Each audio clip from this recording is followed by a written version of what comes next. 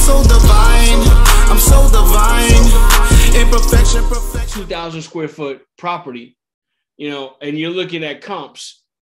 Is it the same if you're looking at a 2-bedroom, 1,100 square feet property? Is that the type of comps you want to look at, or what do you want to look at as far as comparing? Well, the best way is you're gonna look at comps similar to what you're selling or what you're buying. Absolutely. So if you have 4 bedrooms, look for 4 bedrooms, 4-bedroom houses.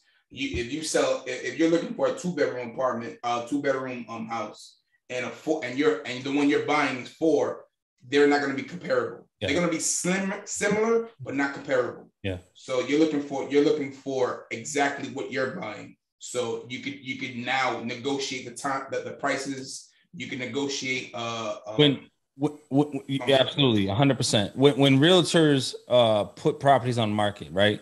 They put the property on market and they sell it a specific dollar amount per square foot. Correct. That you know, for the average Joe Schmo, the green investor, the most, you know, the common Joe Schmo, how much is it for a 4-bedroom, 1-bathroom house? It's typically X amount of dollars. Okay, no problem. How much is it for a 3-bedroom? Typically that. But when you get into the nitty gritty and you talk to an actual experienced realtor in that market, in that area, they're going to break it down square footage, price per square footage. Mm-hmm.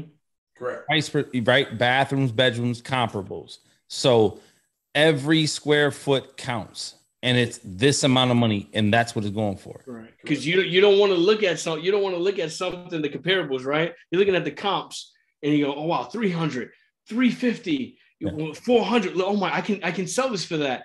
And they have 4 bedrooms, and the square footage is a lot more than your 2-bedroom, right? And you're thinking you can get it all for that, 100%. Right? When you're not understanding, you know, the square footage plays a big role. Yeah, if Lance has a 2,000 square foot, 4-bedroom, 2-bathroom house, and I have a 1,100 square foot, 2-bedroom, 1-bathroom house, we're not in the same ballpark.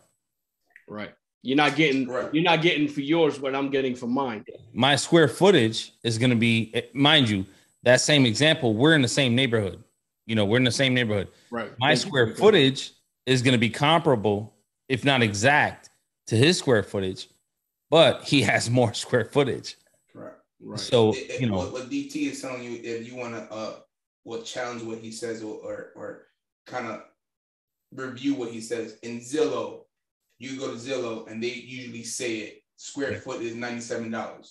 Right. Each square foot. So you kind of can see that what he's saying in broad daylight when you just go on Zillow. And those are real numbers. Like, you know, we're not making that up, you know, and that's across the world, across the border. You know, it doesn't matter where you're at.